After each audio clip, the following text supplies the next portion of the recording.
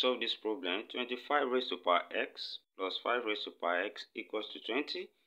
From here, we can write 25 as well as 5 squared, then raised to power x plus 5 raised to power x equals to 20. And from here as well, we can take x inside and take 2 outside from law of indices. And this will become 5 raised to power x, then raised to power 2 plus 5 raised to power x equals to 20. Now here, the next step, we have 5 raised to power x, 5 raised to power x. Let a letter t be equals to 5 raised to power x. And we can write this again by replacing 5 raised to power x with t. And we have t squared here plus t then equals to 20. So the next step, we use this to form a quadratic equation by taking 20 to this side. So this becomes 20 squared plus t squared plus t.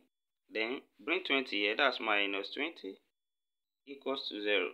And from here, this is a quadratic equation. We can factorize this, and this will give us t squared plus 5t minus 4t minus 20 equals to 0. Because plus 5t minus 4t will give us t, and when we multiply it, we get minus 20. Now from here, when we group this 1, 2, 2, so the first two here, what is common is t. We factor it out. We have t into bracket t left here, then plus 5. Then what is common here is minus 4. Then t left here, then plus 5 as well, equals to 0. So we have t plus 5t plus 5 common. We take it out, and this will give us t plus 5, then multiply by t minus 4, which is equal to 0. So we have two possible cases here. We have t plus 5 is equal to 0, or we have t minus 4 equals to 0. Now, from here, t is equals to minus 5, and from here, t is equals to 4. And the value of t from here is 5 raised to power x. So let's bring 5 raised to power x, and we have 5 raised to power x equals to minus 5.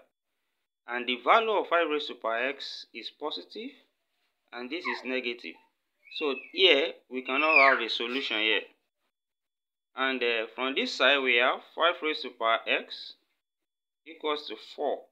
T is 5 raised to power x.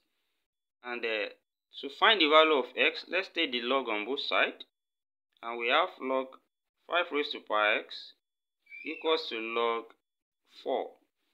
And from here, the law of logarithm, we can take x to the back here, and we have x log 5 will be equals to log 4 from the law of logarithm. And since we are finding the value of x, we can divide both sides by log 5.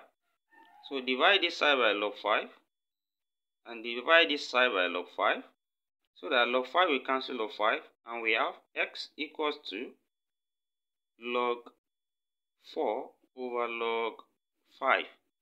And from here, let's write log 4 again as log 2 raised to power 2. So we have x equals to log 2 raised to power 2 over log 5. And also, these two can be taken to the back here, so as to simplify. So we have x equals to 2 log 2 then over log 5. And log 2, the value of log 2 is equals to 0.301. That's log 2. And log 5 is equals to 0.699. So when we put these values here to find the value of x, so we have x equals to 2 multiplied by 0.301, then divided by log 5, which is 0.699. So when we simplify this, This will give us x equals to 0.858. So this is approximate value of x from this problem. When we substitute this value of x into the equation we are given, which is 25 raised to power x plus 5x plus 5 raised to power x equals to 20. Now, the value we got, which is x equals to 0.858, will give us an approximate solution. So this side will be approximately 20. And that's the end of this problem. Thank you for watching.